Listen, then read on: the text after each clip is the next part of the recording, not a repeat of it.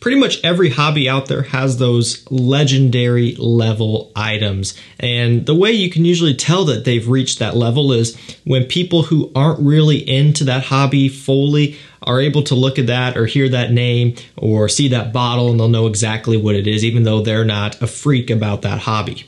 Perfect example would be with fragrances, right? You may hear someone say 1 million, that 1 million cologne, and everyone knows what that is, right? So you kind of have these fragrances that have built up this legendary status. And beyond that, you'll find that a lot of these here, at least in my opinion, are ones that just can't be outdone. So I don't have Sauvage in here. I don't have 1 million in here. I don't have Le Male in here. Stuff like that. What I've gone and done is I went through and I chose ones that I think can't be topped, because I think all the ones I listed off there have been topped. I think that there are better flankers and fragrances out nowadays. And there's nothing wrong with those fragrances I just said at all. They're fantastic. But I think that with these here, some of these are flankers, some of these are still originals, and they just have not been able to be beaten yet, and I don't think they ever will. So I will provide links to these down below, and if some of these are a little bit hard to get, make sure you check my community tab every day on a daily basis. Get subscribed so you see those posts. That way, if any of these do come into stock that are maybe a little bit tricky, you'll have a fighting chance of being able to get it, because I'm always staying up to date on that stuff. I want to start off with Chanel Allure Homme. So perfect example, right? Bleu de Chanel is one that, of course, could have been in this video, but that's one, predictable, and two, depending on your taste, you may be able to say that Bleu de Chanel has been topped, especially when you could take that money and put it into a YSL EDP or even a Dior Sauvage and get better performance out of it. It all depends on what you're after. For me, I still love Bleu de Chanel, but there's been so many other versions out there that one is kind of up in the air. It's still a legendary scent, but I wanted to shine some love on the original Allure Homme by Chanel.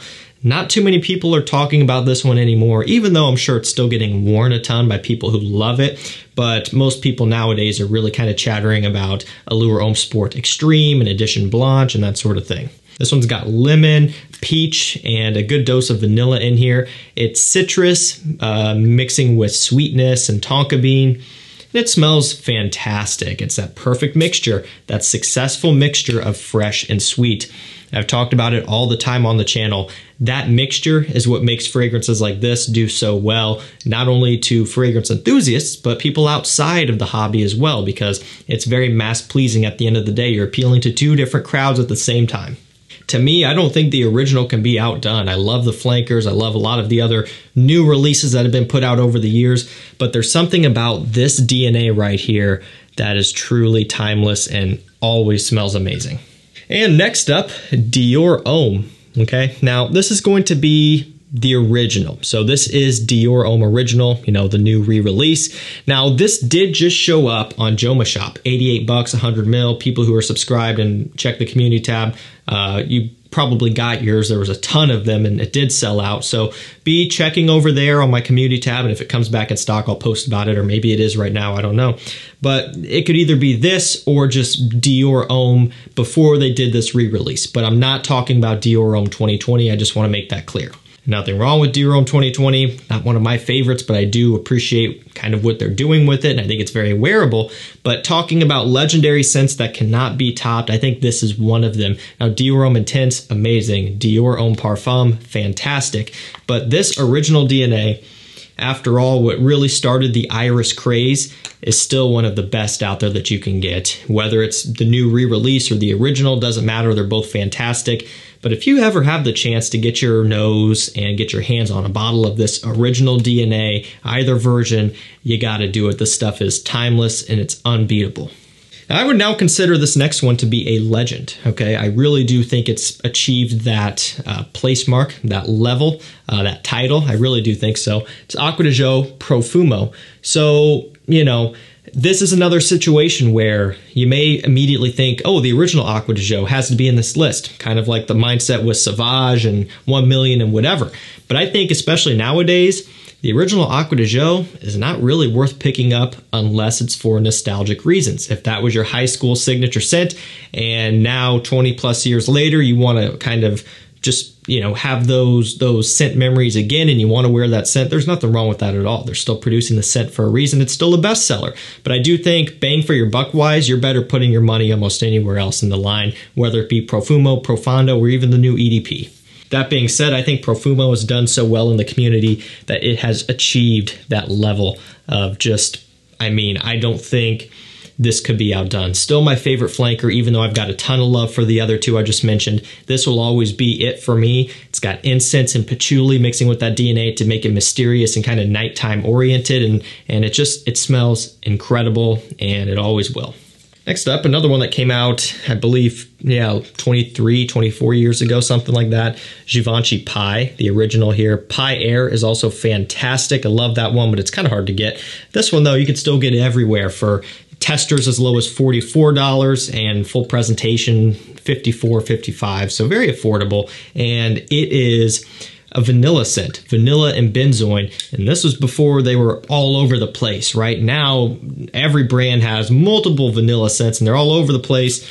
But this one, they did it kind of before it was really popular to do on the men's side of things. And it smells fantastic. You know, it does have not an old smell to it, but it doesn't smell like the new vanilla scents that they're putting out. I'll put it that way. So I don't think this smells dated, but there is a very big contrast between this and what they're putting out now, like Armani Code Absolute, for example, or something like that, where we're getting a little bit more sweet, a little bit more loud, and just kind of a different style. This was before all of that. And so if you don't like that new style of vanilla and you want something a little bit more traditional somewhat, then check out Givenchy Pie. It's timeless and it can't be beat. Now this one here is heavily slept on, at least from what I've seen in the community. One of its flankers is talked about all the time, but this one is kind of in the shadows. It's Valentino Uomo, the original. Now Valentino Uomo Intense, also one of my favorites. It's an amazing iris scent, you know, kind of gets compared to Dior, Homme Intense, Gentleman Eau de Parfum, and all of that good stuff. And it's kind of right in the middle of those two. It's how I've described it. But what about this one, right? People seem to think that it maybe isn't worthwhile. You could just get the Intense, but there's actually quite a bit of a difference between this and the Intense and the other iris fragrances that I've been talking about. Hazelnut, coffee, and chocolate are some of the main notes here in this one. Very attractive note breakdown for gourmand lovers, and if you are, then you got to get your hands on this one. Really nice one here with a little bit of this nutty quality. Always sounds weird to say, but if you smelled 1 Million Lucky, it's got that type of quality with the hazelnut. Similar deal. Not saying they smell the same or similar, but that particular note and accord in particular is something that you do pick up on, and it makes it unique. Coffee and leather coming through to give it a little bit of a sweetness for one, but on the other hand, a little bit of a masculine edge as well from the leather. So it's a really nice combination. And while the Intense is amazing, and while there are a lot of other great fragrances out there, I think this one is still unmatched. Alrighty, next up, Tom Ford's Grey Vetiver. Now this is the Eau de Parfum version here, which is what you get nowadays on discounters and all that good stuff. It's vetiver, but of course it also has some citrus, like grapefruit off the top, and then some other woods like oak moss and that sort of thing, but it's really all about the vetiver. It is soapy, clean, and very mature, masculine, and well put together. This is just down to business. There's nothing playful about it. There's nothing fun about it. If you just want to be taken seriously, you want to smell clean and fresh and well put together, this is one of the best ones you can really get. And there's a lot of vetiver fragrances out there. Guerlain's vetiver probably could have been in the video. Roge Parfum's vetiver probably could have been in the video, right? But they're all different in their own way. I just wanted to choose the Tom Ford because I don't talk about it all that often, and I think it's one that you should really check out if you haven't yet. This one, I think, has also achieved legendary status in only a short amount of years. I mean, it's been out for a little while at this point, but it's you know, not an OG. It wasn't released in the late 90s or anything like some of these others or whatever, early 2000s, but it's Prada L'Homme. Yeah, I think, what is this, 2016 release? Something like that. Really started getting hype right when I was getting into the community. And so it's got iris, it's got neroli, some light woods in here, some other light florals, a little bit of citrus, but it's all about this nice, soapy, clean iris scent. It's really on the same playing field as the Tom Ford, except without the vetiver. So you kind of think of it as a great work scent, a great school scent, just a very nice, classy, wearable scent that you would wear when you want to be taken seriously. It's kind of what this one is all about. It's very versatile. Some might even think it's a little bit more versatile compared to the Tom Ford, because maybe this is a little bit more modern smelling nowadays with the iris being so prominent in a lot of fragrances, however you want to look at it. But I do think it's a great one that just can't be outdone. I mean, this is really one of the best on the soapy, clean iris side of things. Not to be compared to Dior Homme Original or Intense or Parfum or Valentino Uomo Intense. Nothing like those. Just because it has iris doesn't mean it's like those. It's soapy and clean and fresh, and those others are completely different. This one here, Spice Bomb Extreme, I don't think that they will ever put out a flanker that will top this one. I really don't. Infrared was fantastic. It's got red fruits mixing with that tobacco and cinnamon, so a little bit of a different take on the original, but no tobacco, or no vanilla, rather, anything like this one. The Night Visions, no, they don't even really come close. What else is there? Fresh, that one's great, but it's discontinued and still isn't like this. Unless they put out Spice Bomb Extreme Parfum, which I would totally be in support of. You know, just black out the bottle fully or something and make that, even if it was a limited edition, and they amped it up and maybe added a boozy accord. I know that's crazy, me saying add booze to every fragrance, right? But they did it with Gentleman Eau de Parfum Reserve Privé. That's a great turnout. If they don't do that, though, I don't think they're going to ever top this one. I think this is the pinnacle. I think this is the best of the line. And not only that, just talking about the line, I think it's one of the best tobacco vanilla scents that you can buy on the designer market for men. Amazing stuff. Running down to the end, very unique one here that nothing else smells similar to, Dunhill Icon. This is the grape soda scent. Sounds weird, but when you get this one in and you smell it, you know exactly what people are talking about. Ooh, yeah. I don't want to drop this one. Granted, there's a lot of protection, but I don't know. It's so heavy that I don't know if it would survive that or not. Very, very top heavy bottle, very heavy bottle in general. You got to be careful when you're like me and you're used to flinging stuff around. These will get away from you, and especially if it falls on your foot or something, that would be a bad day.